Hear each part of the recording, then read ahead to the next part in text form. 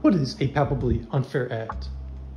A palpably unfair act is a foul or a flagrant and illegal act has a major impact on the game, where if penalties were not enforced, the offending team would gain a major advantage. The rule is purposely vague, giving officials free rein to define the act and associated penalties. The penalty is defined as being equitable to what would have happened if the act had not occurred. This can result in giving points if an act prevented an obvious score of a touchdown or field goal.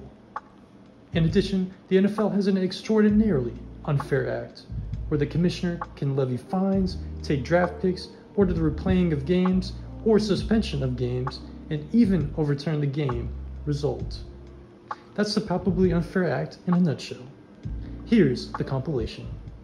On a 79-yard run, the frustration level was growing on the Alabama bench, and a fullback named Tommy Lewis finally had all he could stand. As Magel broke down the field for another long run, Lewis suddenly jumped up from the Bama bench and made a picture-perfect tackle. Then he retreated back to the bench and became the first player in the history of the Cotton Bowl to try to hide during a game. Magel was awarded a 95-yard touchdown, and he finished with 265 yards rushing.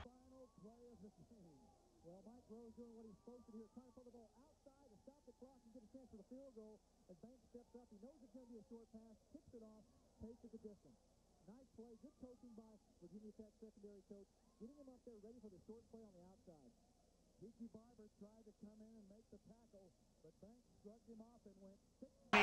Stewart can barely look. A bad snap. And it's blocked. There's a bad snap. Sweeney snapped it. It was a bad snap. And Chris Hudson's going to roll all the way to the end zone. There are no flags. Travis Davis is the guy who blocked it. The half, but who's counting? Sweezum's kickoff. Fielded at the goal line by Jones. Jacoby Jones gets by Sweezum. And taken down at the 27-yard line. Only Cortez Allen stood between Jones and the goal line. Touchdown saving tackle. What a play by Cortez Allen to give his team a chance. This thing opens up wide open, and they've got a blocker in front for Sweezum. They had no chance whatsoever, and Cortez Allen is basically keeping the Steelers in this thing. They take that touchdown off the board. The most unsportsmanlike act that I've ever been around. The incident unfolded when Patriots head coach Ron Meyer called on an unexpected source to set the wheels in motion for victory.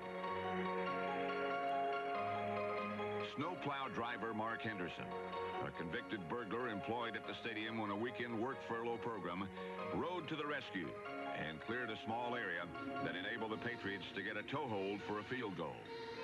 I was bewildered. I really was bewildered about what was happening out there on the field in front of my eyes. And the magnitude of it never really set in until after he had lined up and kicked the field goal. Smith comes to the ball. There is the boot. It's flying downfield, and it's good. Patriots lead. John Smith puts it through. I don't know whether to look on that as a good point in my life or a tremendously bad point. I'm sure if you were the other coach on the other sideline, you would say it would be a black mark. But I know one thing, I can live with myself on it, and it wasn't an attempt to deceive, or it wasn't. Worshing, it'll be a 20-yard chip shot.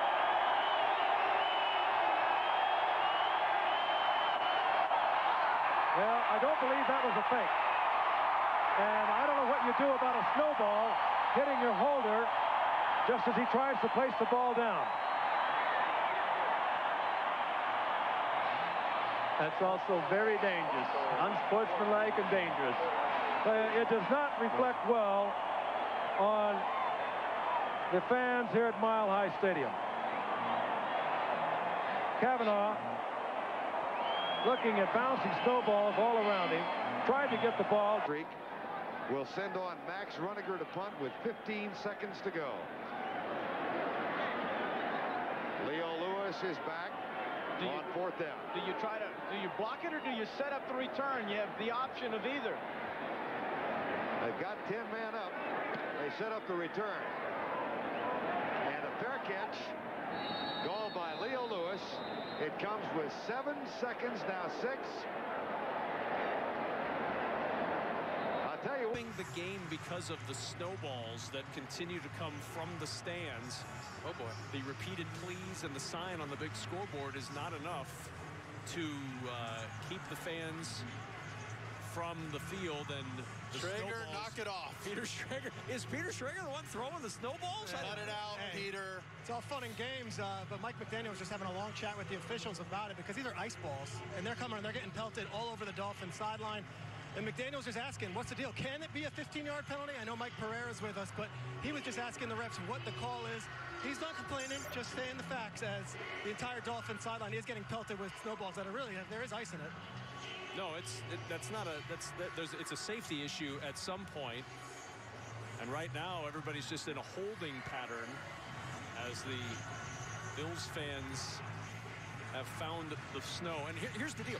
We got 8 inches or more of snow in this stadium early today, but they cannot go through the stands and clean it out before the game. Mike Pereira is with us in Los Angeles, our rules analyst. And Mike, what can the officials do about this with the snowball situation? Well, they can run for cover. I mean, that's about it. When you think about Bottlegate that we had before. 15-yard penalty against Buffalo. Please stop. Thank you. So if it happens again, they will assess a penalty. That they can penalize them as a last resort, but you know that's a difficult situation to get involved with because you never know for sure who's throwing them. Although you don't think many. Lumen Field. They let you know they're here. Play fake. Over the middle. Oh! Intercepted! Picked off by Quandre Diggs. Diggs out of